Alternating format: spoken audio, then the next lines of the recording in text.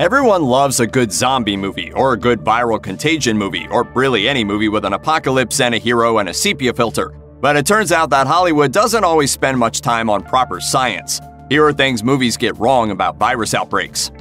People slowly dying of a viral infection isn't very cinematic. Hollywood needs its thrillers to be kind of thrilling, so it isn't surprising they tend to jazz up how viruses typically work.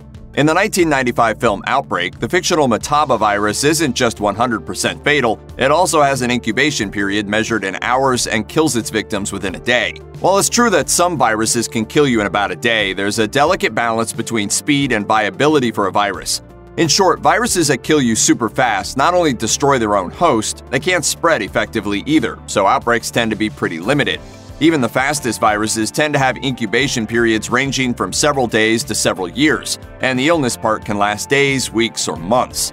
And fatality rates for most pandemics aren't nearly as lethal as Hollywood likes them to be. The H1N1 flu, also called swine flu, was less than 0.1% fatal, while real-life Ebola is 40% fatal. That's pretty terrifying, but not terrifying enough for a Hollywood thriller. The movie 28 Days Later is a prime example of how Hollywood likes its viral outbreaks, fast and furious, with the world going from hunky-dory to burned-out shell in just under a month. This obsession with speed also goes for the process of infection. In 28 Days Later, victims go from exposure to full-on infected almost immediately, and even less fantastic films often depict people going from exposure to dead in a few days or hours. But the fact is, it takes about a full minute for your blood to circulate throughout the body, so even if we stipulate a virus could get in and immediately start hijacking your cells for its own purposes, it probably takes a minimum of a couple minutes to do so. And in reality, pandemics take a long time too, and so far not one has managed to actually destroy the world. The Centers for Disease Control and Prevention notes that the 1918 flu pandemic took a year to play itself out, and the AIDS epidemic slow-burned for years. Even something like the Black Death took 4 years to eventually burn itself out. While it was devastating, it didn't end civilization. One inconvenient fact about virus outbreaks is the length of time it takes to develop a vaccine, so most films depict this happening unbelievably quickly. Many movies will have a vaccine developed in a few days or even hours. Even the film Contagion, which is largely praised for its scientific accuracy in depicting a fictional pandemic, shows scientists isolating the pathogen in less than 2 weeks and creating a viable vaccine for it in a few months. It's thrilling, and it seems like a reasonable time frame, but it isn't. In reality, the College of Physicians of Philadelphia reports that it can take up to 15 years to develop a vaccine, and even under emergency conditions, it can take a whole year. Creating a vaccine requires studying the pathogen, identifying the antigens that will help combat it in the body, then testing to ensure that what you come up with isn't worse than the pathogen you're trying to destroy. After that, you need to manufacture the vaccine in significant quantities and actually get it to the population. Hollywood prefers to hit the easy button on this process. This makes sense for dramatic purposes because you don't want the last hour of a movie to just be one long shot of people working in a lab. Movies often act like slapping a surgical mask on your face makes you invulnerable to viral threats. However, viruses tend to be tiny, and Dr. William Schaffner, an infectious disease specialist at Vanderbilt University, says the masks that can actually protect you make it incredibly hard to breathe.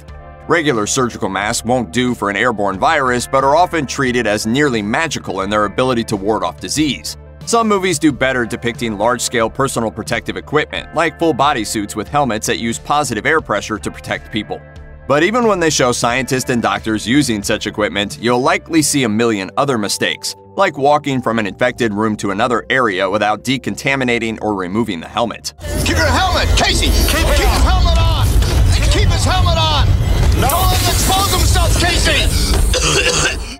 In the movie Outbreak, Colonel Sam Daniels is confused when the Ebola-like Mataba virus seems to be infecting people who haven't had any contact with other infected people.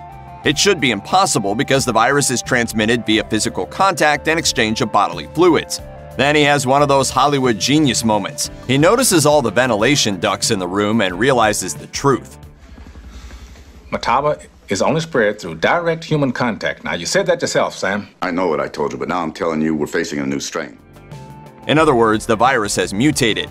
Viruses mutate all the time. That's how new forms of diseases keep cropping up and how viruses that usually affect animals can cross over to the human population.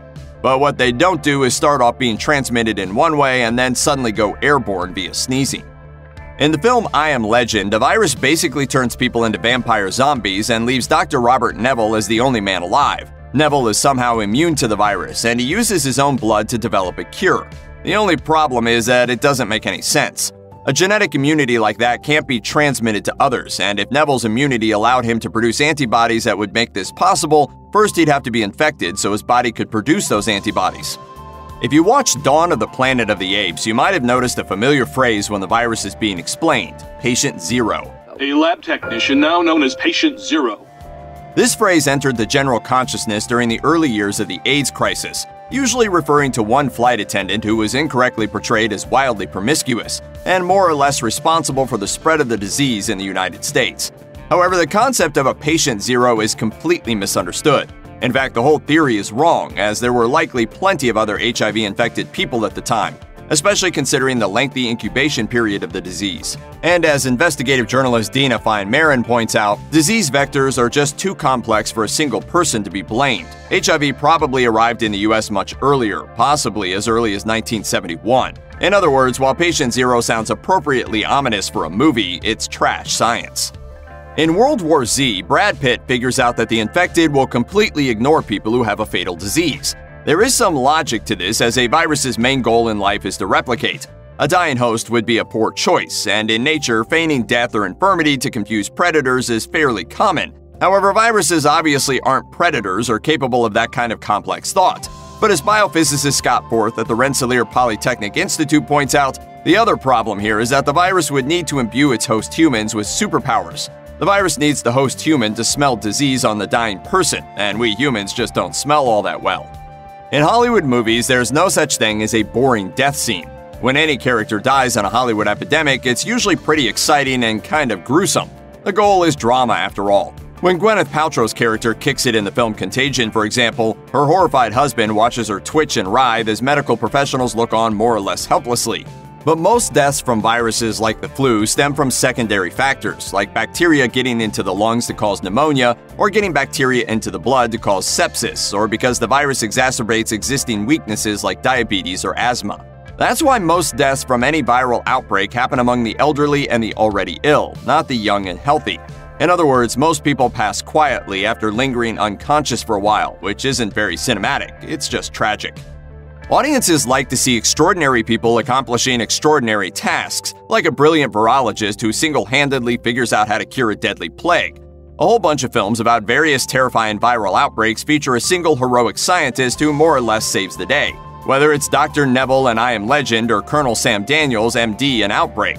Even the relatively grounded and realistic Contagion features a single scientist developing a vaccine, which she tests on herself. Reality is messier and less dramatic, of course. Abigail Zugger, MD, Associate Clinical Professor of Medicine at Mount Sinai School of Medicine, describes modern medicine and especially public health efforts as a team sport. The idea of a single genius saving the day is fun, but almost totally inaccurate. The reality would be large teams of scientists working on these outbreaks, following some pretty rigid protocols when it came to testing, and no one person would be responsible for the solution. The movies always like to imagine that our government agencies and bureaucracies are incredibly well-funded, with access to cutting-edge technology and instantaneous data. Even when the whole world is collapsing in a movie like World War Z, Brad Pitt knows exactly where to go as he chases down clues. In movies like Contagion, the scientists are able to pop up sophisticated models of the virus's genome and show nifty videos where every single case of infection pops up on a world map, and computers offer instant, terrifying projections of just how fast the world will be consumed in a viral apocalypse. Power down the main screen and the workstations. Powering down main screen and workstations. Dr. David A. Ross, the president and CEO of the Task Force for Global Health, says the reality is a messy process where some info comes in on paper, the rest digitally. Most importantly, all of it comes in non-standard forms requiring sorting and manipulation. That means the likelihood of instant, easily understood computer graphics and reliable models showing precise spread patterns is very, very low. And that's assuming the data isn't coming from a secretive, paranoid, totalitarian country with an interest in fudging all the numbers. Maybe we don't need to point this out explicitly, but zombies resulting from some sort of virus are kind of unlikely. Movies sure do love the idea of a rage virus or a zombie virus that reanimates us or turns us into mindless killing machines, and audiences love that idea too.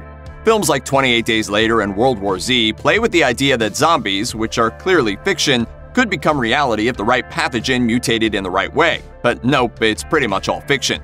It's true that rabies, the most frightening of all viral threats, is theoretically capable of producing a rage virus-like pandemic, according to some virologists. But it would need to be a lot more contagious than it currently is to pose a global threat. Rabies can only spread through physical contact, usually a bite from an infected creature, and it has a very long incubation period of up to a year. A true zombie-like experience would require a lot more work to make happen.